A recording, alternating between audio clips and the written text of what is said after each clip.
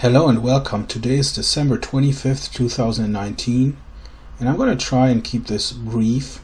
I want to talk about the gospel that you can find in Colossians chapter 2 and Ephesians chapter 2, and it's the Word become flesh gospel. So I'm going to prove to you that it is important that you understand what the incarnation was and what it wasn't. So here I have a book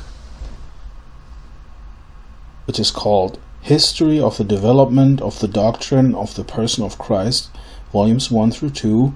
And then you see here there's a few different authors. It's an older book from the 1800s, and it's several volumes, and it shows you how the so-called church fathers have framed their Christology that mounted up to the Council of Chalcedon, which I find is the most significant and outspoken blasphemy that we have seen ever since Jesus Christ ascended into heaven. And all of the churches are built on this dogma, apart from the Oriental churches. Now they have similar problems. I don't have time to get into that, but you see that everything that led up to that is also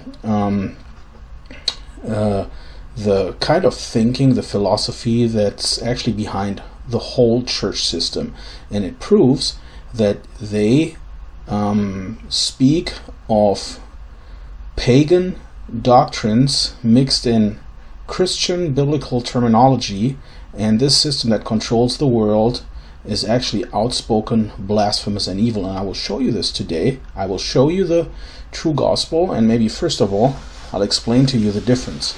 The difference is, if we, for example, say that this is the man Jesus Christ, then the pagan church system would claim by the dogma of Chalcedon that there are three invisible persons from eternity past who share one impersonal essence, which they call God, and that one of these three persons, called the Logos, or God the Son, came down from heaven, but that prior to doing that, the third person created a body inside the Virgin for 9 months, and then on Christmas Eve, and this is how John MacArthur says it in Why Was Jesus Born, 1970, that God the Son came down and assumed this body, and this they call an incarnation, and then you had a unity in person. So this was then the God-man, and you'll see the whole thought pattern behind this, where this came from, where these church dogmas came from, and how it stands opposing to the biblical account, which says that the man Christ Jesus did not exist as a created man in the womb prior to, how they term it, the incarnation, but rather that in the invisible God you have his word, just like I speak words to you right now. They reflect, they're an expression of my own soul. So when the spirit is cultivated, you have the word come out of the depth of the spirit, just like 1 Corinthians chapter 2 says it, that the spirit searches the deep things of God. So the word of God is eternal inside the Father. It's the mirror image inside the Father, just like our hearts are reflected in ourselves. And so this word, which is invisible, became flesh at the conception in the womb of the Virgin. So, and then this embryo grew and was born from Mary. So there was no unity of something that was made below and then assumed from above, and somehow this unity in person walked around, but rather the Word of God became flesh when the Son of God was conceived. So God brought forth a Son of Man. It's actually pretty straightforward and simple, and you'll understand why this has to be that way. So I'm going to read to you from page 332 ongoing, if you want to get that book. So I have a few passages here that I'm going to read what Origen said. So it talks about the grand total image of the living person of the God-man, who includes heaven and earth in himself. It says, and so these are quotes from Origen, and he laid the groundwork for the Trinity dogma and also for the hypostatic union. He's also regarded as the greatest and the brightest of theologians, even though the Roman Catholic Church excommunicated him after his death. So he says about Jesus, we can no longer say that there was no darkness in him. And he says that is because he was made sin for us. So he claims that there was darkness in Jesus. He says his soul was troubled and shaken, and according to Zechariah, he put on unclean garments. So he refers to Zechariah and the high priest Yeshua, and says that Jesus put on unclean garments just like Yeshua the high priest. He says, we can only say of the Father, in him is no darkness. His flesh, meaning Jesus' flesh, is also termed sin, for he came in the form of sinful flesh. So when the Bible says in Romans 8 verse 3 that Jesus came in the resemblance of sinful flesh, it means that he became flesh but was not sinful flesh. So he didn't take it out of Mary, but he resembled it, meaning his flesh was similar to it, but it wasn't sinful. So there was no sin in him, is what the Bible says. He knew no sin. He did not sin. So these three aspects. So Jesus Christ had flesh, he became a man, but his flesh was not sinful flesh, but he became this likeness according to Philippians 2 verse 7 by becoming. But of course he did not put on unclean garments, or as Origen says, his flesh was not termed sin, but he was made sin at the cross. He says, that which gives the humanity of Christ this universal significance is simply and solely the Logos, who united himself with it in vital unity. So you see that they have a divided Messiah, and there's some kind of humanity that only has universal significance because the Logos united himself with it.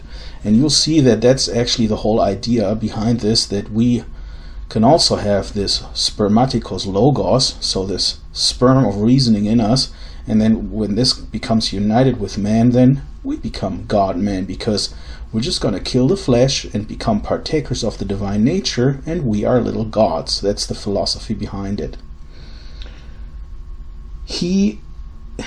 It says, as the beginning, he is in the man whom he assumed. So an unbiblical term, it's not true that the Word of God assumed a man, but the Word of God became flesh.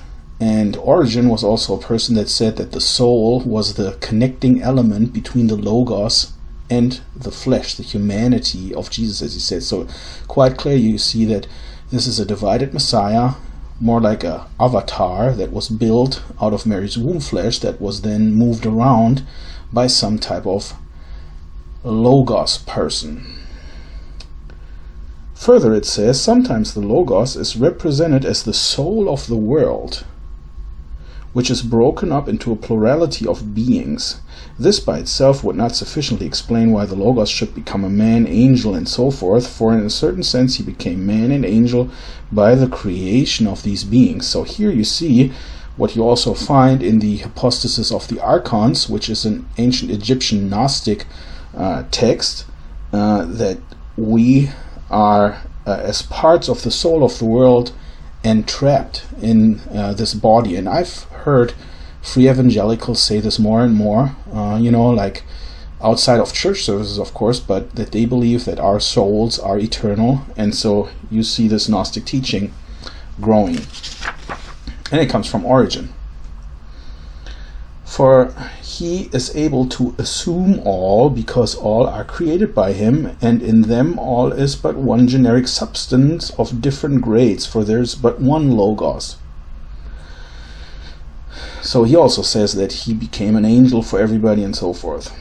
He says that he regarded the sacrifice of Christ on the cross as the sacrifice offered in the center of the world on behalf of the entire world. It says here how important was the position held by that image of Christ in its totality in the system of Athanasius prior to the Arian controversy we have seen above. So Athanasius and then these Cappadocian fathers have built on Origen's understandings. So this pagan philosophy that we were warned about by Paul, as we will also see, we will look at it.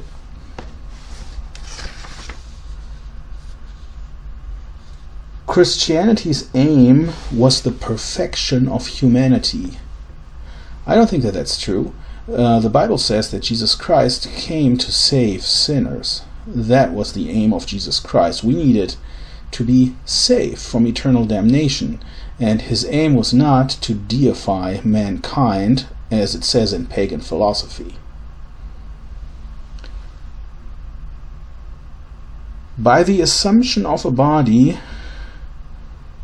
he was not humbled, but deification became the portion of the body which he assumed. So this body that was pre-created in the womb, that he then took on, coming down here and took it on, he deified that body by the assumption, because they say whatever God touched, he has deified.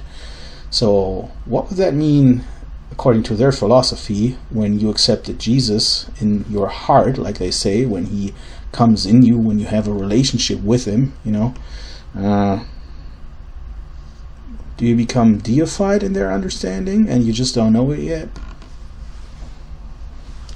He wrapped himself in our first fruits and married himself therewith. Taking this perishing man into himself, he renews him by a stable renewal unto eternal duration.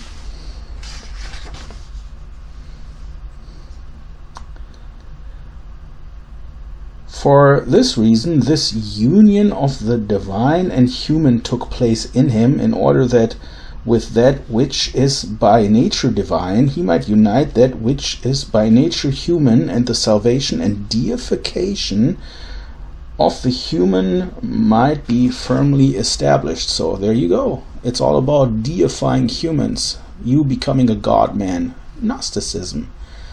Satanic, pagan, occultism is the pillar of the whole church system, and your branch is part of it, whether it is led by a John MacArthur who builds his theology on these dogmas from Nicaea, Constantinople, and Chalcedon, whether it is a James White, you name it.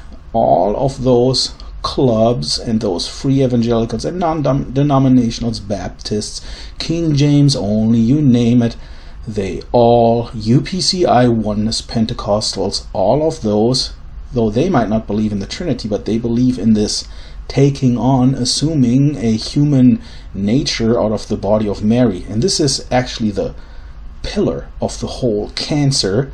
That's why you don't hear debates on it. That's why the UPCI has forbidden their ministers to even mention these topics, and they say it's a topic that brings division. That's how it's termed. That's why they're not allowed to preach about it.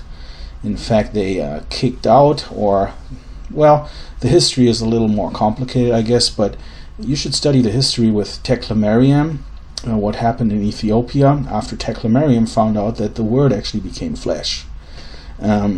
I'm not advocating for any church, not for the early Anabaptists, because Menno Simons also had a better understanding of the incarnation, as did Tekla Mariam, but I think it's noteworthy that there is so much silence put on this.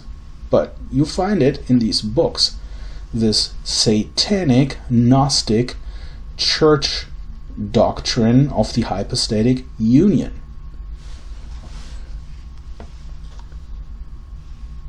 He regarded the work of redemption, therefore, as already begun with the act of incarnation. And this you find also in the fall of Sophia myth, from pleroma to kenoma, and then back up from kenoma to pleroma, that the mere incarnating was an act of salvation already. Now the Bible says that we have been bought by the blood of Jesus Christ, and that the Word of God was slain at the cross. So the salvation was then further recognized by God through the resurrection. So the resurrection is what you have to believe in your heart, and then you have to confess with your mouth that Jesus Christ is Lord, meaning the one and only God of the Old Testament as his Son that he brought forth. So the Son of God, you actually have to believe in his resurrection and confess him to be Lord. Which is what these people don't do, because they say the Old Testament God is called Jehovah, which the Dominican mystic Raymond Martini in 1270 has claimed in his work Puigi Fidei. And it actually means God of mischief or destruction or ruin. And Yahweh means he falls like lightning from heaven, which comes from Wilhelm Gesenius from the 1800s. And you can read the 1911 Encyclopedia Britannica on Jehovah, and you will find that it says in there that it's unimpeachable truth, the derivation of these names. And that's not God's name. God's name is Jesus. He is a Savior. He's an eternal Savior, as he's always been, and his name was revealed, as Jesus said in John 17, and as God prophesied in Ezekiel chapter 38 verse 7, that he would do that. Like he said to Moses, I shall become that I will become. He became flesh. That's his name, Jesus, the Amen, the right hand and power of God. Moving forward, here we have a very important statement. Similar expressions occur repeatedly in the works of the two Gregories and of Basilius. So, the Gregories, the two of them, they were two of these Cappadocian fathers who formulated the dogma of the Trinity at Constantinople.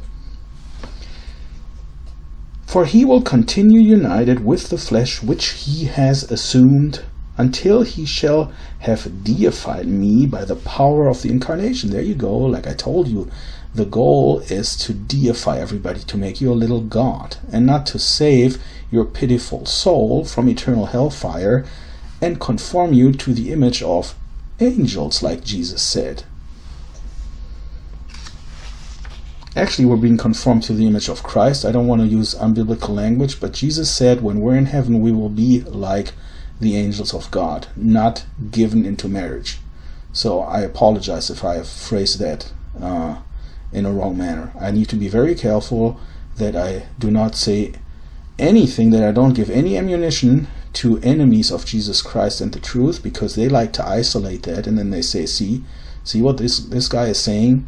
He doesn't know what he's talking about, but I very well know what I'm talking about. And I know this wicked church system. I've known it for a long time. I know how much these people lie, that they have no sense of righteousness, and that most of them unknowingly are children of Satan. And they're going to be doomed, because God does not guide them into the truth, because they do not go to God and ask him to reveal the truth personally through Bible study, even if it means that you abandon the church system, which demonstrably you have to do. I mean, you can buy this book and read it yourself. I'm on page 345 now.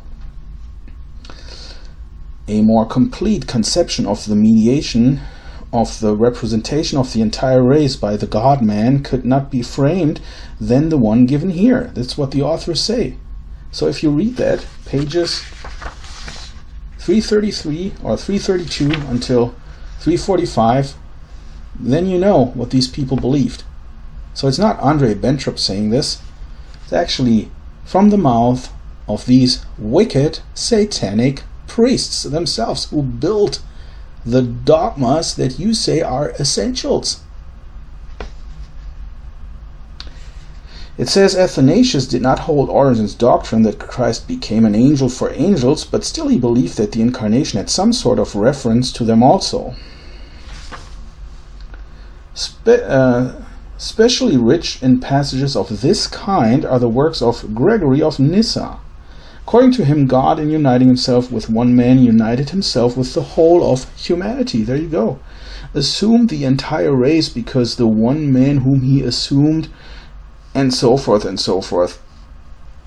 You'll see that this stuff is actually the basis of it, and it's satanic, pagan, gnostic Christology. So let's talk a little bit more about the truth then. I've prepared a little something. I apologize. I forgot that I already closed the folders, but I'm going to try to make this as brief as I can. I've talked about this before several times, but I just want to show you with some word explanations, and I'm going to pivot off of 1 Corinthians 15. I advise you to read 1 Corinthians 15, but especially it talks about this new body that we're going to put on at the return of Jesus Christ. And it says, when this corruptible has put on incorruption, and this mortal has put on immortality, then shall be brought to pass the saying that is written, death is swallowed up in victory. So we're supposed to be saved from death and not to be deified while we're walking the earth, because Christ assumed a body and by that way assumed humanity, all of it, and now whatever he touches becomes deified. That is a lie. Death is swallowed up in victory. O death, where's your sting? Hades, where's your victory? And now pay attention. 15:56. The sting of death is sin, and the strength of sin is the law. The strength of sin is the law. One more time. The strength of sin is the law. The word of God has been used by the accuser. It says that Satan accuses us day and night before God. He does that using the law of God. That is the strength of sin, and the sting of death is sin. So moving forward, we are going to read Colossians chapter 2, 8 through 23.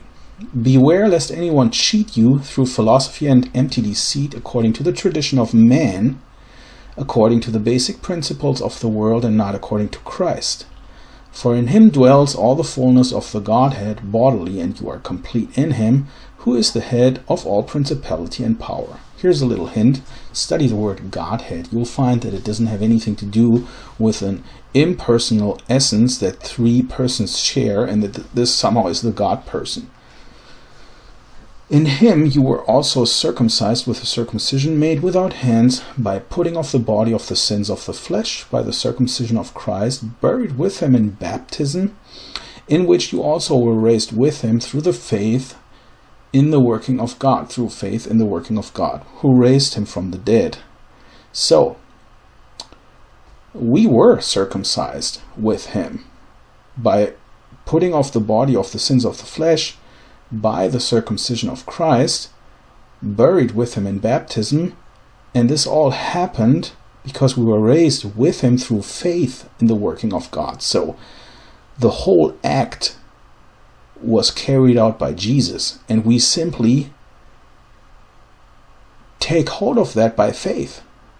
Yeah, it doesn't have anything to do with water baptism, that, like when we do that, we're not sinning anymore, and that, like we're already putting on some resurrection body when we start believing in Jesus. No. By faith, through faith in the working of God who raised Jesus from the dead. That's why you have to believe the resurrection. Romans 10 verse 9. That is so central that you understand this doesn't have anything to do with water baptism. I'm sorry, dear Ethiopian apostolics, that is a lie, because we become righteousness by faith in the working of God, as it's laid out here in Colossians chapter 2.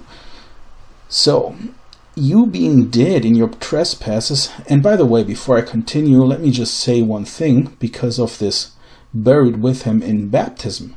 Baptism means overwhelming. So if you're overwhelmed by something, first of all, that is also baptism. You can do a word search with water baptism, for example, and read a little bit about it, what the Bible has to say with these Strong's words. But you will see that Jesus also says that he had to be baptized with a baptism and that he was waiting for this to be accomplished. He says that in Luke, he came to cast a fire onto the earth, and he himself had to be baptized with a baptism. So he was, of course, talking about his crucifixion, his whole, his death, his burial, his resurrection. That was, in essence, the baptism, the overwhelming, and in that act of Jesus Christ, through faith in the working of God, we have been given this righteousness already. So, you believe a fact that happened almost 2,000 years ago in order to have your soul saved. That's what this is talking about. You being dead in your trespasses and the uncircumcision of your flesh, he has made alive together with him, having forgiven you all trespasses. How? So you see this again. When we were still sinners, Christ died for us, it says. So being dead in your trespasses and the uncircumcision of your flesh, he has made alive together with him. So when was Jesus made alive? At the resurrection. So because we will receive his flesh later, this is why we can be saved and enter heaven. And this righteousness we can have through faith. And that's why we already have it. We have to just believe that this resurrection took place. That's the rules that God plays by. So it says, having wiped out the handwriting of requirements that was against us, which was contrary to us, and he has taken it out of the way, having nailed it to the cross. Having disarmed principalities and powers, he made a public spectacle of them, triumphing over them in it. So, and then it goes on to explain that that's why we shouldn't be judged for eating certain things anymore, or not holding feast days, and that, they take delight in false humility, and use the things that have an appearance of wisdom and self-imposed religion. So the church system, that's what this talks about. And it's so important that you understand that you're being shown here that the Word of God had to become flesh, because it says that God actually wiped out the handwriting of requirements which was against us. And how did he do that? He took it out of the way and he nailed it to the cross. So this has to be taken literal, because God disarmed principalities and powers that way. Just like we read in 1 Corinthians 15, that the power of sin was the law. So this armor, this weapon, this attack weapon, was now ineffective. So let us go ahead here. I've taken a few screenshots before. So, for example, the handwriting that was against us, that's the kairographon, and this word only appears once in the Bible, and it's actually a hand, kairographon, so handwriting. It's a bond, it's like a legal document. So it's the handwriting of decrees, and these decrees, that's the word dogma. Like you hear dogma in a church, well, God has his own dogmas, which is the law of the Old Testament.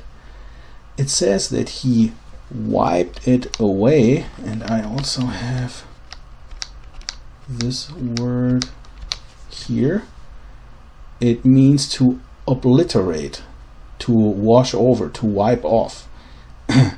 And in Isaiah 43:25 in the Septuagint, it says, God says actually, I am he, the one wiping away your lawless deeds because of me, and your sins in no way shall I remember. So it's been prophesied with the same word in the Septuagint G1813 to wipe away the lawless deeds. How? By wiping away the against us handwriting by the decrees, by the dogmas. And so this was contrary to us, like I said. And it says that he has lifted it from out of the midst, having fastened it with a nail to the cross. So this to lift something, to take it out of the way, he took it out of the midst, but this to lift it means actually to raise something up. So just like Jesus was lifted up and nailed to the cross, it's expressed here in Colossians 2:14 that God lifted up the handwriting by decrees, which was contrary to us, and nailed it to the cross. In 1 John 3 verse 5, it says that our sins will be lifted away by God. So Jesus was made sin for us at the cross, but not because his flesh that he assumed was sinful or sin and there was darkness in him. That is untrue. So this fastening with a nail is a compound of two words, like you see it here, and it means to spike fast. And in John 20:25, it talks about the impression of the nails in Jesus' hands that doubting Thomas wanted to put his finger in. So it actually means to nail something. So it's not just figurative speech, but it's actual truth for those who understand that the Word of God became flesh.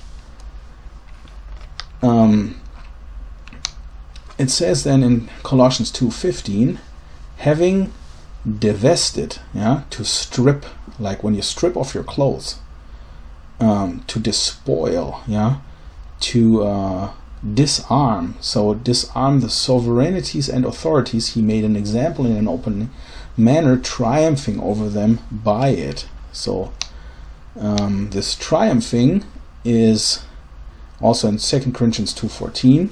To God be favor at all times, causing us to triumph in Christ. And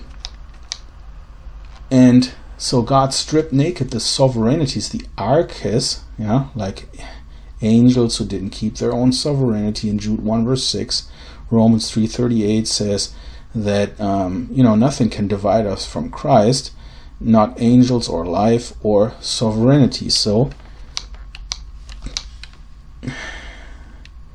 in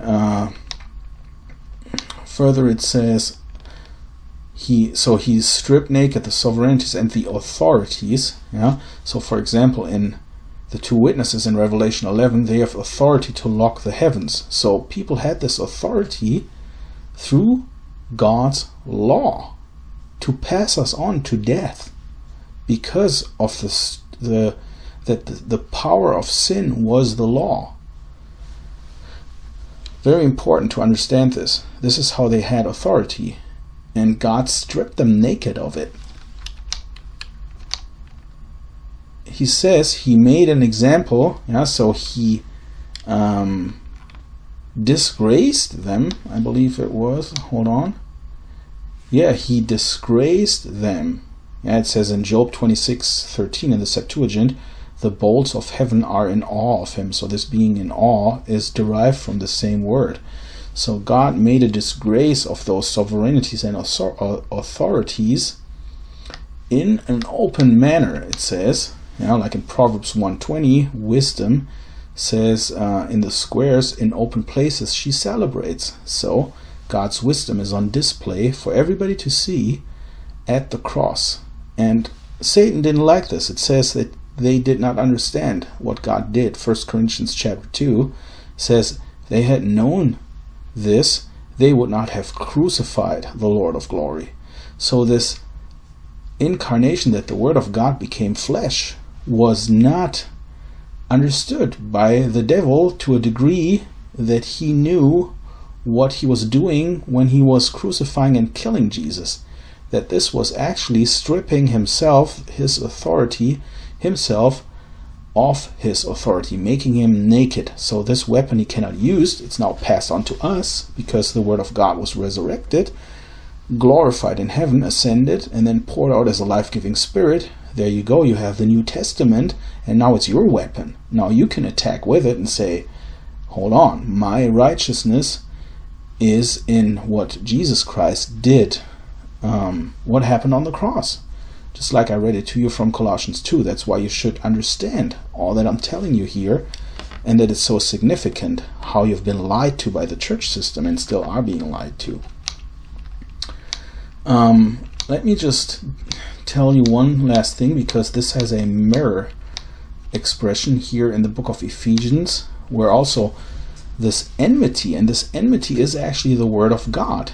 If you don't believe that, in Isaiah 63:10, it says, they resisted persuasion, meaning Israel, and provoked his Holy Spirit, and the Lord turned against them for enmity. He waged war against them. So this word enmity, G2189, is the same one that is used in Ephesians 2:15. The enmity, and this talks about Jesus, what he did, he cleared this away, the enmity of the law. Yeah? So nomos, from a primary word, law, and then it says specifically of Moses. So the Old Testament word of God. And then this clearing away means to render entirely useless. So destroy. So Jesus Christ, by having been slain at the cross, was the Word of God killed. Now don't forget, the Word of God was resurrected. You should never forget that. So Jesus did not abolish the law in general, but for us who have faith in the promise of God, Romans 10 verse 9, if you believe the resurrection in your heart and confess that Jesus is Lord, you will be saved because of this. Because the enmity by his flesh. Notice those words, Zarki, the Logos, Zarx egeneto, John 1:14, the Logos became flesh. The enmity by his flesh of the law of commandments in decrease, here again is your dogmas and these commandments that he cleared away. And then it says, through the cross he killed the enmity, and this literally means to kill. So this is the gospel. And when Jesus talks about eating his flesh, it means reading the word. And when it talks about drinking his blood, it means believing, because the blood is the soul, so the soul of Scripture, believing those promises of eternal life.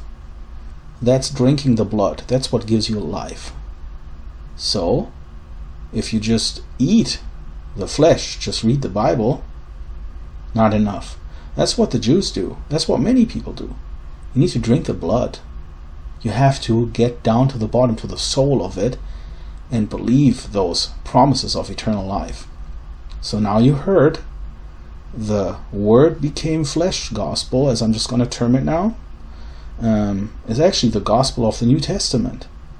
And I'm not going to exchange that for some logos person that's number 2 in a triad that somehow assumed something where darkness was in there. It was called sin, and you know, he kind of united himself with us so that I can be deified. I wouldn't have a problem with having a God for eternity that I can just hear from and lean on to, and you know, just receive from his words, like it says in Psalms. I don't want to be deified. I'm okay being a man that'll be glorified with an immortal body. I'd be happy to go to heaven and spend time there with God, but my focus on earth is not to become a little God. I want to give witness to this, that God has shown me, and I'm very thankful to God that he did. So have a good night.